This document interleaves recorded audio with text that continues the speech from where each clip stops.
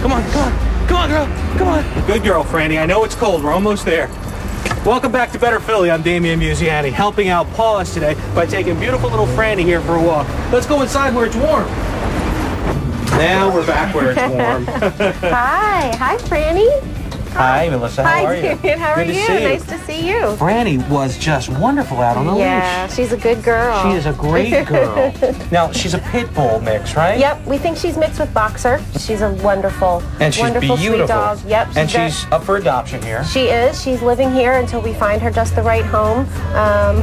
She's very, she loves attention. That's great. Well, I hope we find her a home really soon. Yeah, we're working on it. And you know what's interesting about Paws is we've always associated with being a dog shelter, animal shelter, but you have a lot of cats here as well. Absolutely. When we come see you in the studio, we bring dogs because they're a little bit more, more amenable to, to those situations. But we have lots of cats who live here and who are waiting to meet adopters. So, do you want to introduce us to a couple of them? Sure, absolutely. Lead the way. All right. This is one of our cat rooms here at the Adoption Center where we bring cats in and let them sort of hang out and get comfortable and let adopters come in and get to know them. This is where they live until they get adopted. That's great. And who's this cute little guy? This is Elliot. He's one of the cats that we have living in one of our cat rooms here at the Adoption Center. They live in a little community, and people who are interested in adopting can come in, spend some time with them, get to know them, and make a good decision. And I think adopting an animal in some ways, some people are under the false impression that there's a lot of red tape involved or that it's too much of a hassle to do it, but it's really very simple. We try to keep the process as simple as we possibly can. We want to know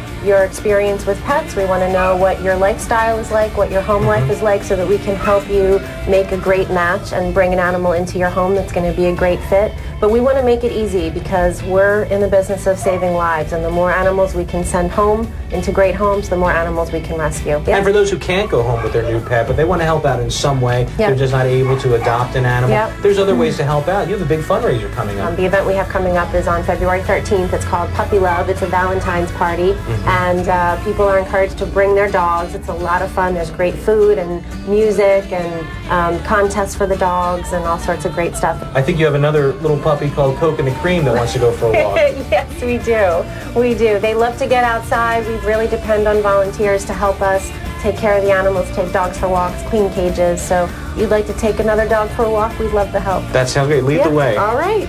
All right, Coconut Cream, you ready to take your walk? All right. There you go, Damian. It's all yours. Thanks, Melissa. You know what we taught you? Absolutely. Good job. Come on, Coconut Cream. Let's go. Have fun. Bye-bye. Well, we're going to go for a walk. I'm Damian Musiani outside of Paws at 2nd and Arch. And Better Philly will be right back. Come on, girl.